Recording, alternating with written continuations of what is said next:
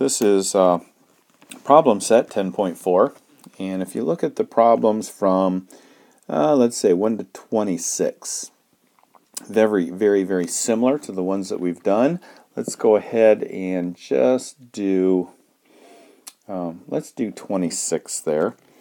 They have 5x cubed plus 2x squared plus 3x, and we're adding 2x squared plus 5x plus 1.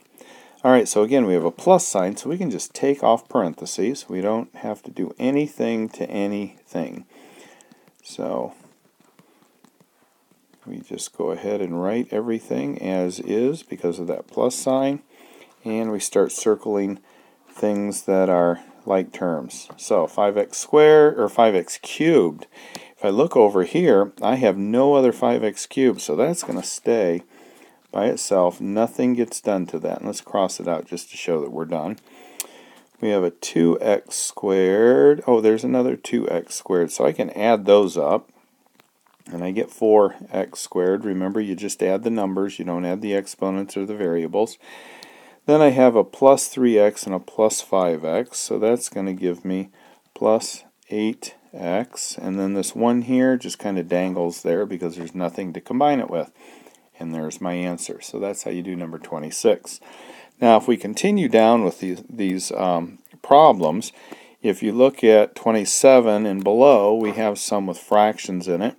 Don't let the fractions scare you. Let's look at number 28.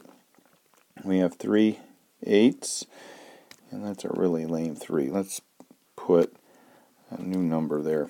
3/8 x cubed minus 5/7 x squared minus 2 over 5.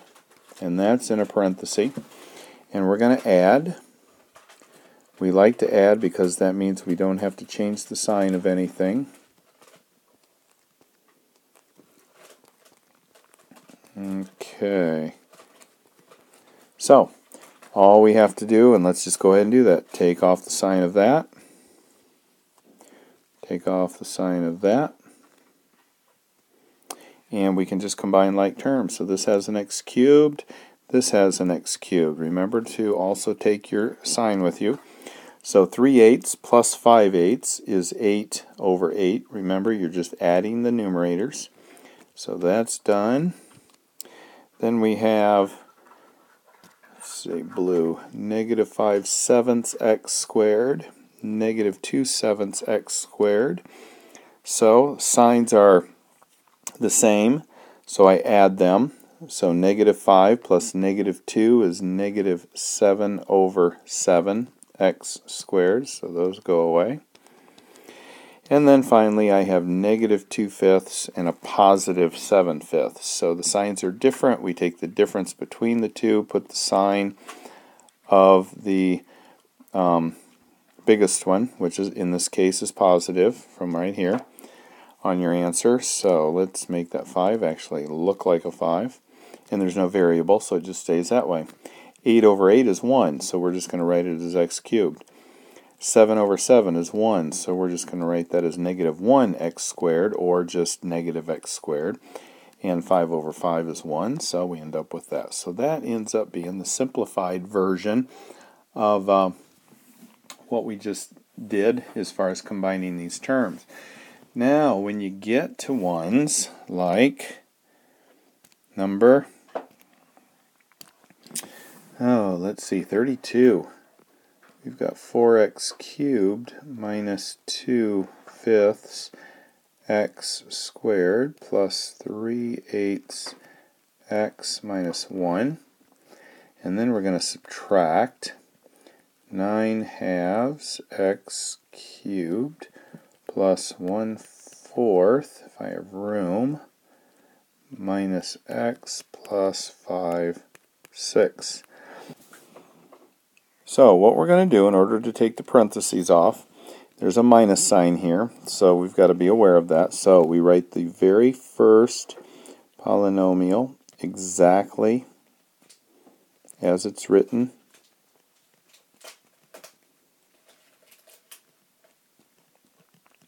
And the second one, because of this minus sign, we're changing all the signs.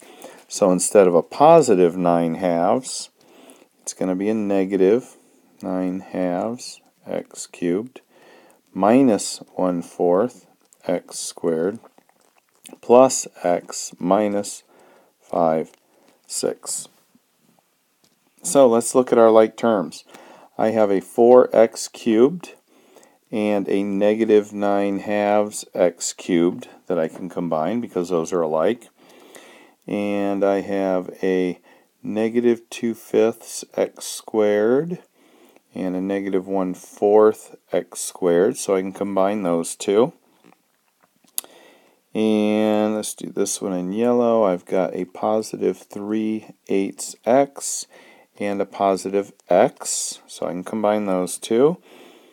And let's see, what else do I have? I'll do this one in light blue here. I've got a negative 1 and a negative 5/6 that I can combine. So that's all I need to do is bring those together. So let's put them in the right order of what we're doing here. We've got a 4x cubed, and we're subtracting 9/2 x cubed. So those are, we're going to put those together. I have a negative 2/5 x squared minus 1/4 x squared. Okay, so minus 1/4 squared. And then we can get rid of that and get rid of that. And we have a plus 3/8 x. And we have an x, so those go away. And we have a minus 1 and a minus 5/6. So now we have all of our like terms together. So we're going to combine these two, and then we're going to combine these two, then these two, and then lastly those two right there. So let's go ahead and look at these. So we can't add or subtract those until we have common denominators. So we need a denominator of 2. So this was a 4/1. In order for that 1 to become a 2, we had to multiply it by 2. So we multiply the top number by 2 as well. And we just tag the 8 cubed on there. Minus 9/2 x cubed. So these two, when we combine them, give us 8 minus 9 is negative 1. Okay, negative 1/2 x cubed. So that's done. So let's get rid of all that so we don't get confused with what's going on here. Alright, so I'm going to put a line here because this is our answer down below that line. Now let's look at what we have here. Negative 2/5 x squared minus 1/4 x squared. Common denominator of 5 and 4 is going to be a 20, and we had to multiply 5 times 4 to get that 20, so we're going to multiply this 2 times 4. Put our negative right there on there. And we made that 4 a 20. What did we multiply by 4 to get 20? 5, so we have to multiply this. And that's a minus x squared. So when we bring these together, negative 8 minus 5 is negative 13 over 20 x squared. So let's go ahead and see if we can get rid of that. So we are done with that part of it.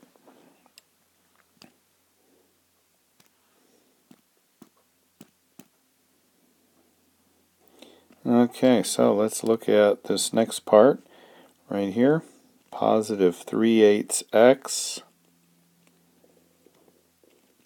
plus 1x, so it's 1/1.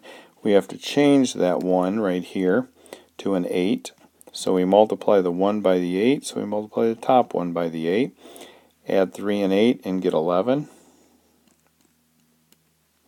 And tag the x on there, and so that one's done. And then last we have negative 1 minus 5/6. So we're going to have to change that negative 1 to a common denominator, and we'll make it a 6. So we multiplied 1/1 the bottom number by 6, so the top number by 6, so that's a negative 6 over 6 minus 5, 6. Negative 6 minus 5 is negative 11 over 6.